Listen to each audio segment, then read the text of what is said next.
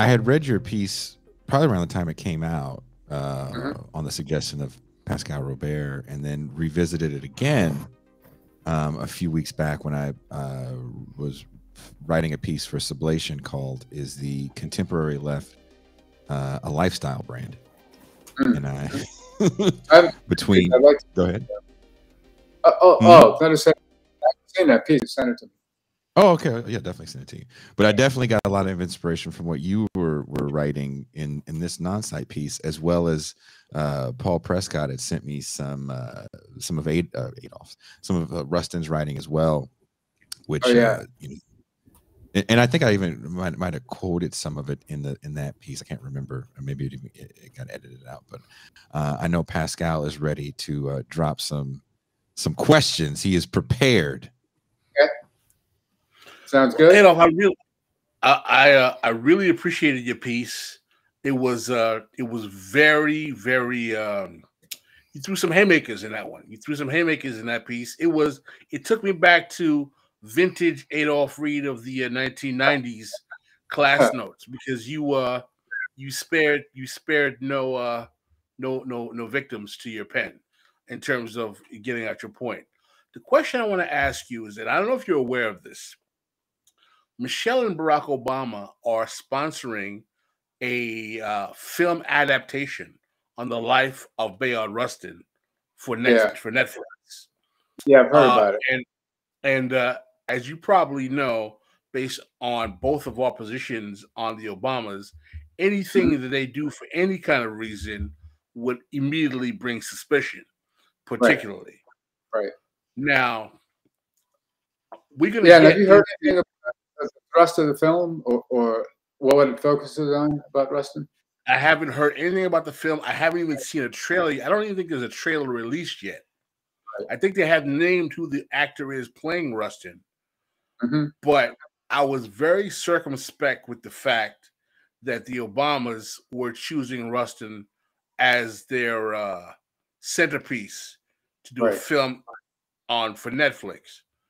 Right. But in retrospect, and we do know about the tragic ending of Bayard Rustin's politics.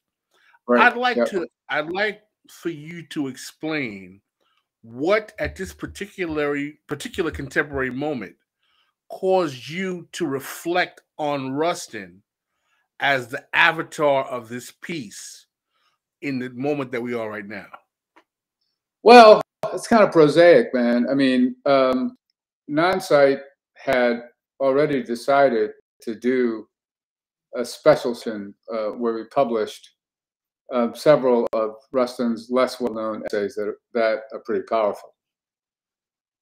And Preston Smith's fine piece on Black Political Incorporation prior to 1965 was also going to be a part of that issue, along with Todd Cronin's a symposium around Todd Cronin's new book, Red Aesthetics. And I just, what happened actually was I wrote an email to Ray and also Todd on some of my just reflection on my personal engagement with the BPP in the early 70s. And they both thought it would be good for me to expand that and to write it up.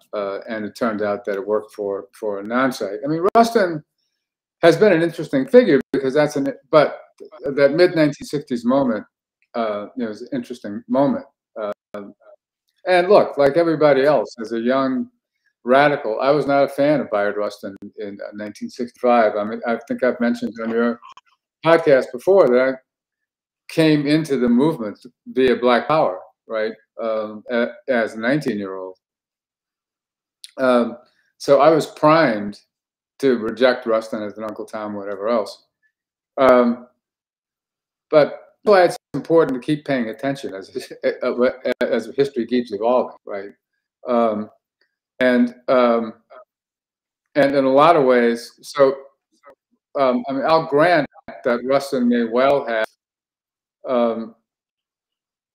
been too optimistic about the potential for developing a social democratic coalition that he wanted at the time. I don't know whether he was or not, because the point is that the Black Power stuff cut into that effort from one end, and the war cut into it from another end, right? Or the war and backlash, I guess you could say. But I think it's useful for us to reflect on the assessments that people like Rustin made of the movement at that point, because of the first quote that Jason read from my essay. That the Rustin was a guy whose politics was always rooted in concrete strategy and was goal oriented, and his perspective.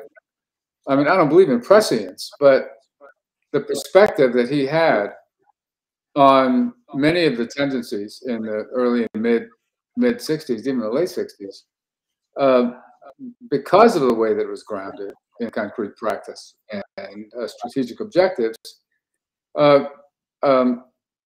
helped him understand the limits of what a lot of people are jumping up and down and getting happy about it. And I think, oh, sorry, go ahead. No, I was going to say, is it immature for us to try to throw Rustin out? Is it because of his informant at the end of his life, where he gets a little more right wing and definitely becomes an informant? Is it wrong for us to throw the man out entirely? Well, it's absolutely wrong to throw the man out, because in the first place, you shouldn't be looking for the damn man anyway, right? I mean, but the sense in which we're all political actors trying to make the world that we're in, right? And one of the problems that we have is the tendency to want to find somebody to revere, right? Like if we were, just listen to Rustin, or just listen to Martin Delaney, or if we just listen to Pygmy Markham, right? Whatever. I mean, but so I think it's wrong and romantic. As for being immature, I would say that, except I know a lot of lefties from my cohort, even some older than I am, whose views about Rustin and Rustin's arguments froze in 1964, and so unless it's a kind of immaturity that reflects going into second childhood, right, to something more problematic going on than just being immature. But I think it's politically counterproductive and dilettantish, basically, right? I mean, is Rustin speaking to a bit of immaturity in his essays in this? I think it's 1970, where he talks about hey, you guys love the Black Panthers. There's only a couple thousand of them. Right. Oh man, yeah. I mean, that essay in particular, like I'd never seen that one before. And actually, you know what? That's the essay that prompted me to write the email, because Touré will tell you that for as long as he can remember, he's heard me saying that by 1970, probably half the Black Panthers were cops, right, or thugs, or cops and thugs. And then to see Rustin saying the same thing in the same year, and I wasn't a Rustin fan at that point either, right? But I was somebody who had to deal with Panthers on the ground, or Panthers, right, on account of my own work, and I've had that problem with them. I mean, and it was so Cedric Johnson, I'll give him a plug, because it's a great essay. A dude, I think in Wisconsin or somewhere, maybe Canada, wrote a critique of Cedric's "The Panthers Can't Save Us" essay. A guy named Vernon, that came out in Catalyst. And Cedric just showed me the galleys of his response, which are great. He makes all the points that everyone needs to make at this particular juncture that we're at now. And I suggest all of your readers find that piece when it comes out. But I mention that because I've said to Cedric before too.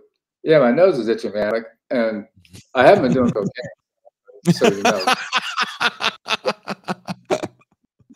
to know, but I realized it must look like. Yeah, a little bit. A little cokish. Yeah, yeah. It's Okay. Zizekian.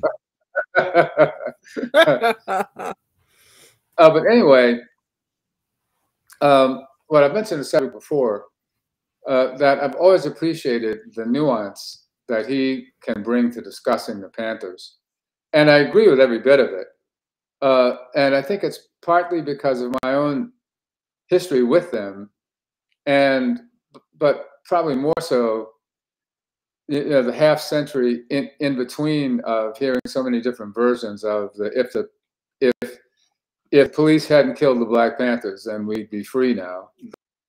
That I heard they have that I tend to focus more on correcting the overstatement than I've given them props. But the fact is, yeah, I mean, the Panthers, the Panthers obviously had some serious social presence in Oakland, and they had some in Chicago and a few other cities around, even Philadelphia, and even.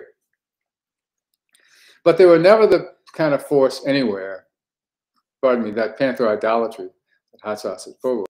That Panther idolatry wants to make them or make them to event, and frankly, especially when it comes from white people, you know, the Panther fetishism, really makes me think of the Ralph Bakshi animated film Fritz the Cat, which is about he's a cat, but he's basically a middle-class boy who gets alienated from his surroundings and wants to go find himself among the Black people, basically.